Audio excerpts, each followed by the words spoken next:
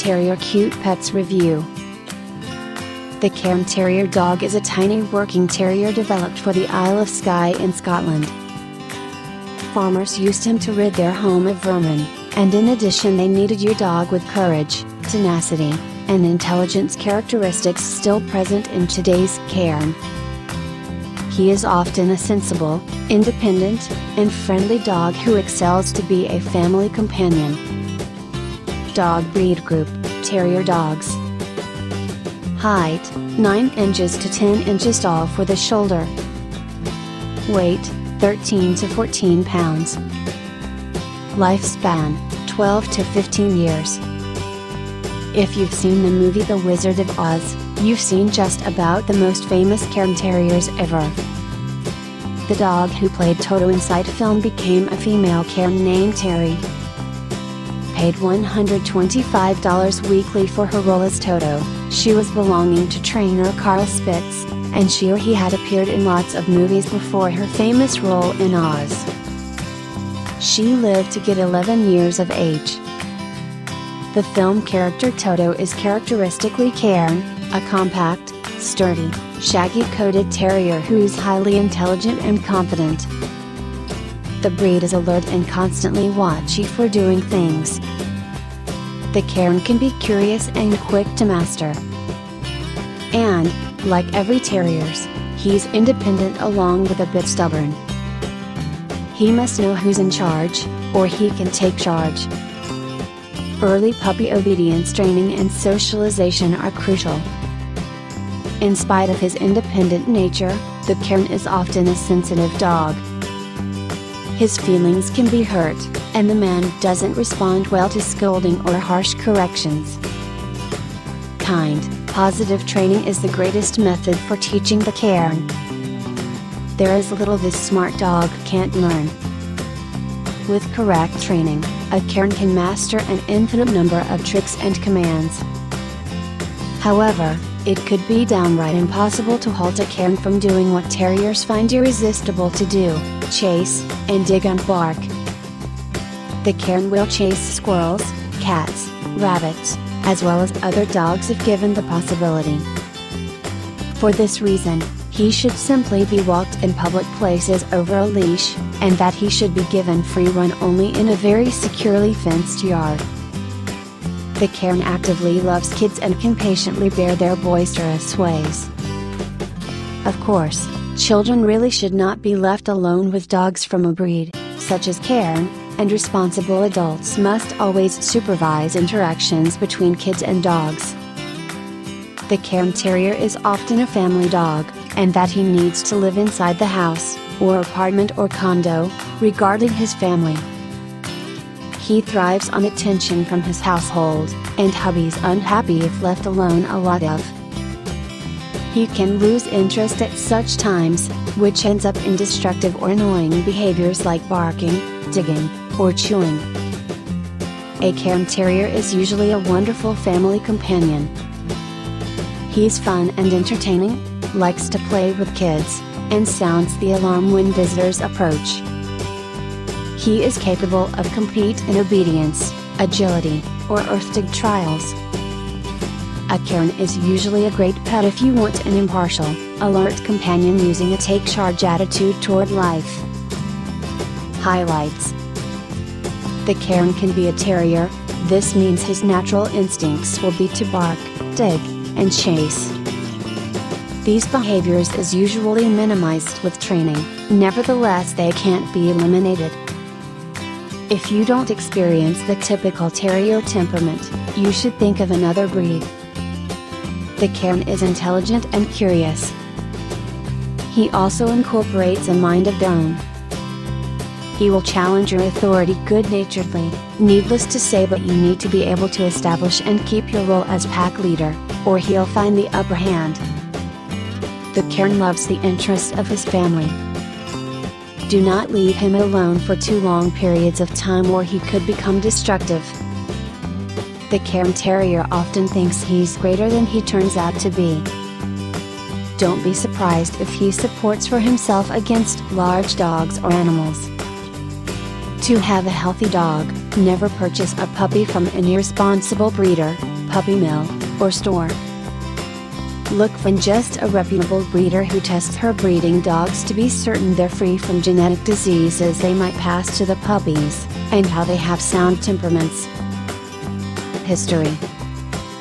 The Cairn Terrier originated more than 220 years ago around the Isle of Skye, where Captain Martin MacLeod is credited with developing one of several oldest strains for the breed. All terrier breeds in Scotland were originally classified as Scotch Terriers. In 1873, a fresh system was implemented and Scotch Terriers were separated into two classes, Dandy Dinmont Terriers and Skye Terriers.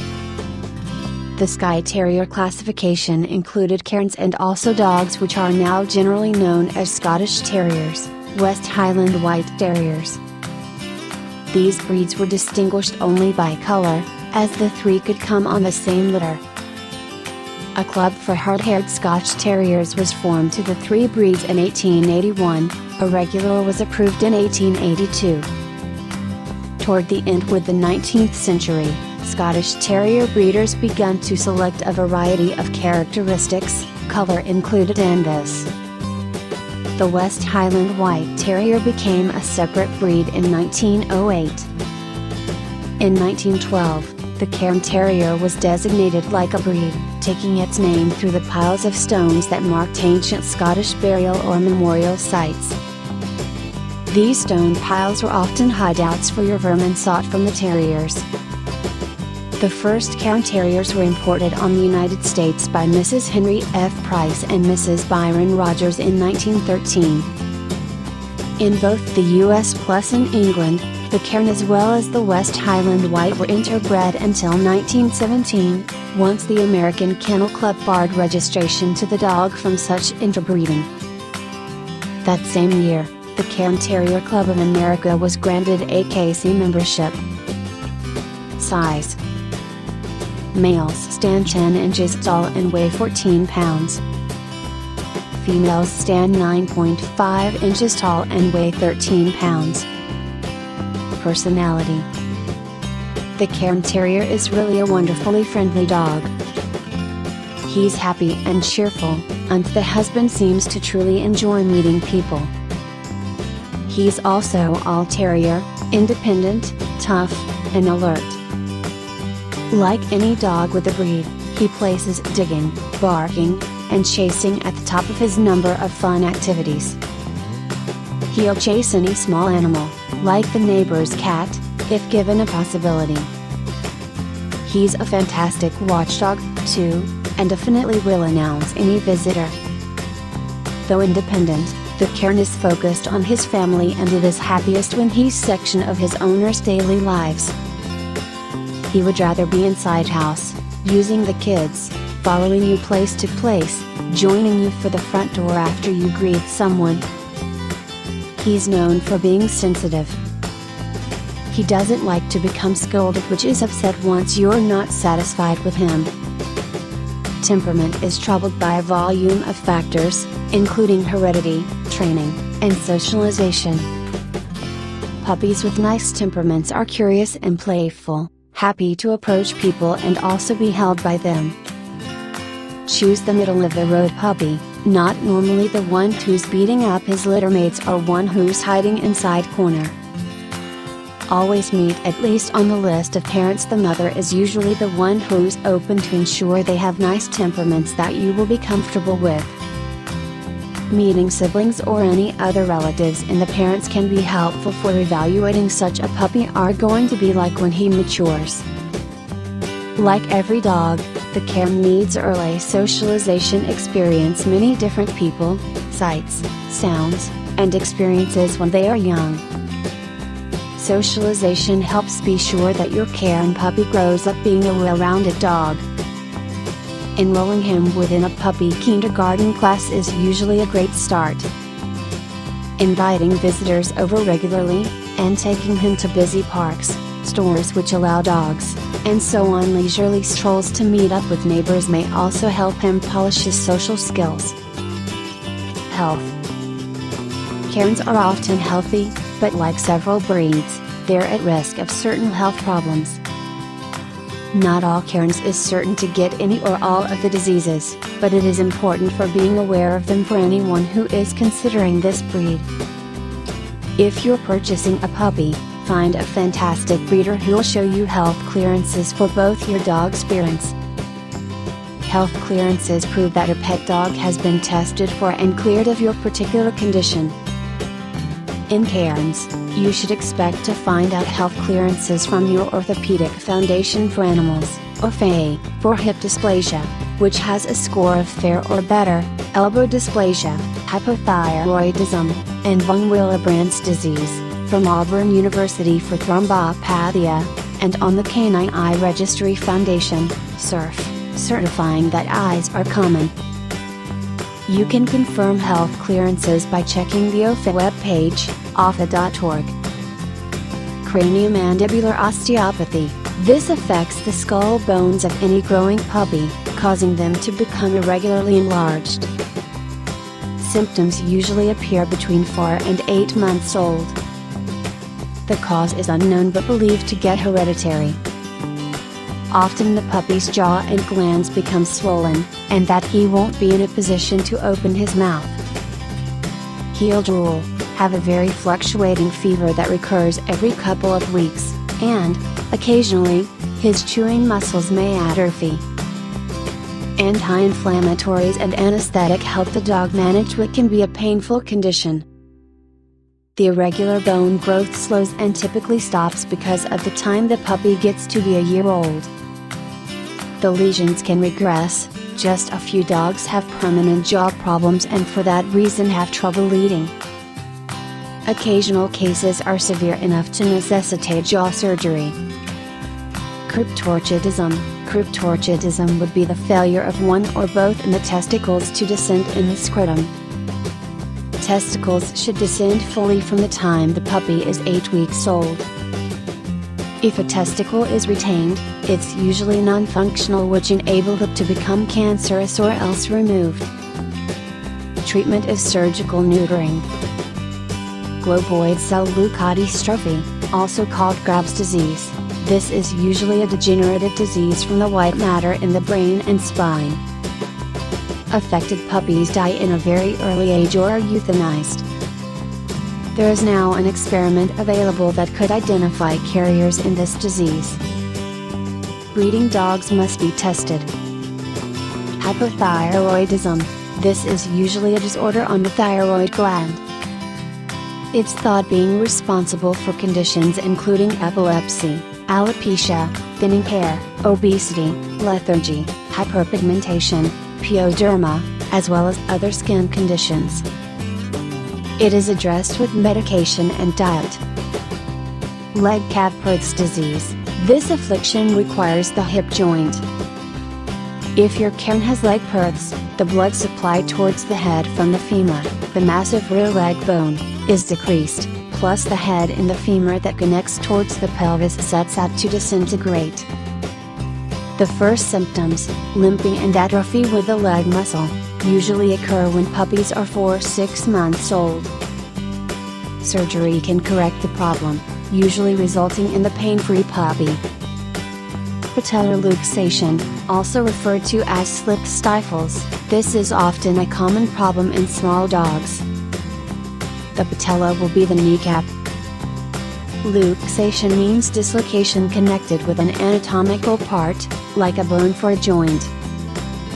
Patellar luxation is once the knee joint, often of your hind leg, slides in and out of place, causing pain. This is usually crippling, although a lot of dogs lead relatively normal lives using this type of condition. Ocular melanosis, secondary glaucoma, formerly called pigmentary glaucoma. This is often a fairly recent development within the United States, since 1984. It is often a painful inherited condition that comes about primarily in cairns between 7 and 12 seconds old. The condition generally affects both eyes. Watch both eyes for small spots or patches of very dark pigmentation from the sclera, white part in the eye. the pigment deposits accumulate and decrease ability of fluid to drain out on the anterior chamber. This leads to increased pressure, which is called secondary glaucoma. If diagnosed early, the condition could be controlled with medication. Portosystemic liver shunt. This is really a congenital abnormality during which blood vessels allow blood to bypass the liver. As a result, the blood is just not cleansed from the liver as it ought to be. Surgery is the best option. Care. Caring for any Cairn Terrier isn't difficult. Because of his small size, he's a superb dog for apartments, but he's also hardy enough to take pleasure from ranch life. He must adequate exercise and activity, however. A long daily walk or vigorous play for 20 to half hour will help keep him healthy and alert.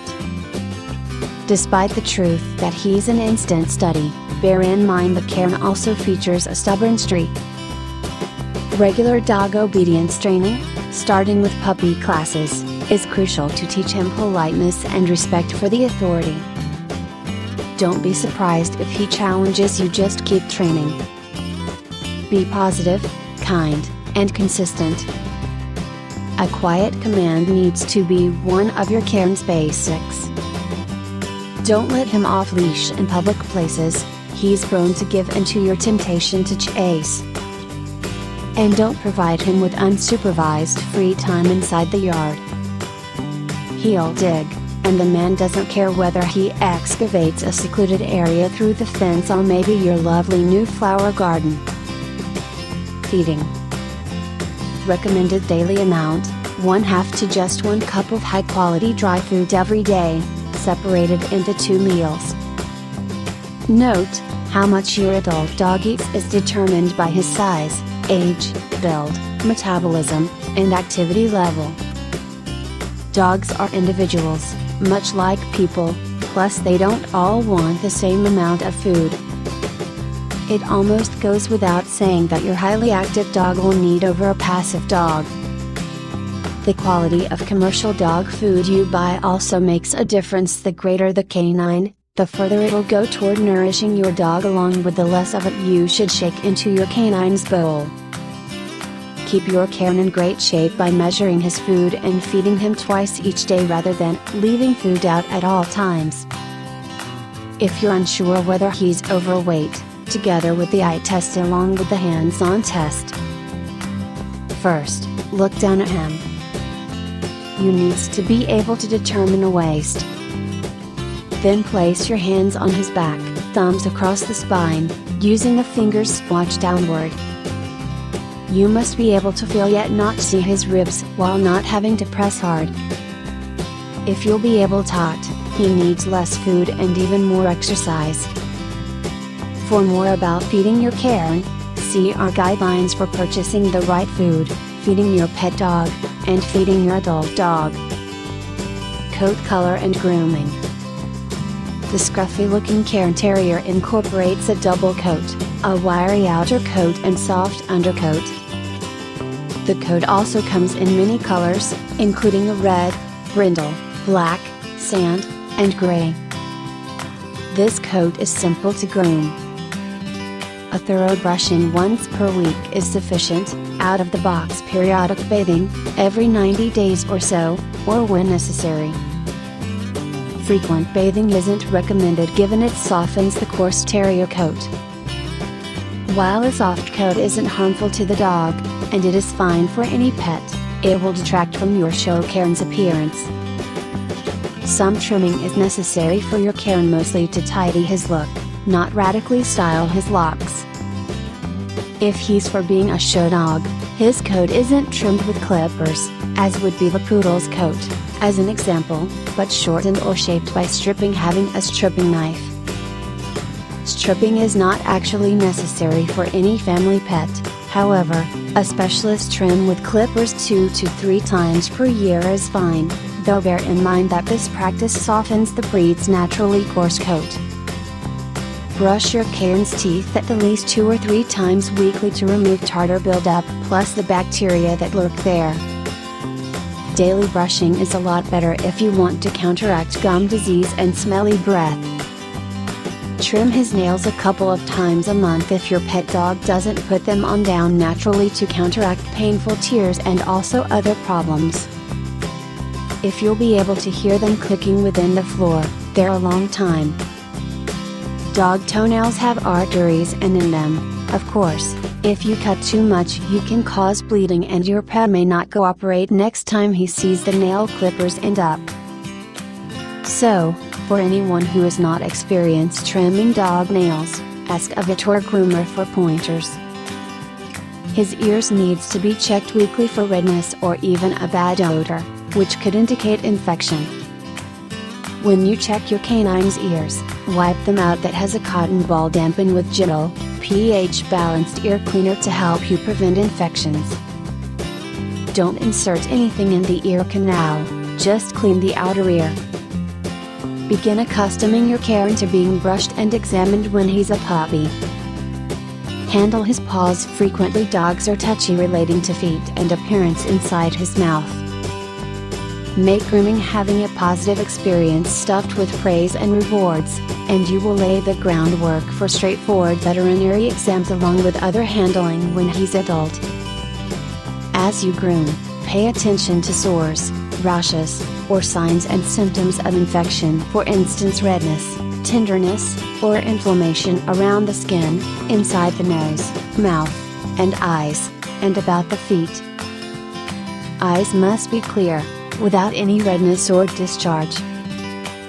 Your careful weekly exam may help you spot potential medical problems early. Children and other pets. The Cairn Terrier loves kids and is particularly highly tolerant ones. In fact, he enjoys the noise and commotion that goes in conjunction with children. As for other pets, inadequately socialized and trained Cairn has a tendency to get in addition to and respect those inside household. He's likely to chase every other animal that comes into his yard, however. As with every breed, you would be wise to teach children dealing with in-touch dogs, and try to supervise any interactions between dogs and young children to stop any biting or ear or tail pulling about the part of either party. Teach your youngster never to approach any dog while he's eating or sleeping in order to try to take your new puppy's food away. No dog, regardless how friendly, should ever be left unsupervised which has a child. Rescue groups. Cairns in many cases are purchased without clear knowledge of what enters into owning one. There are many Cairns wanting adoption and even fostering. There are a volume of rescues that people have not listed. If you don't experience a rescue listed on your area, contact the National Breed Club or maybe a local breed club, and in addition they can point you toward a Cairn rescue. Breed organizations. Below are breed clubs, organizations, and associations where you may find more details about the Cairns.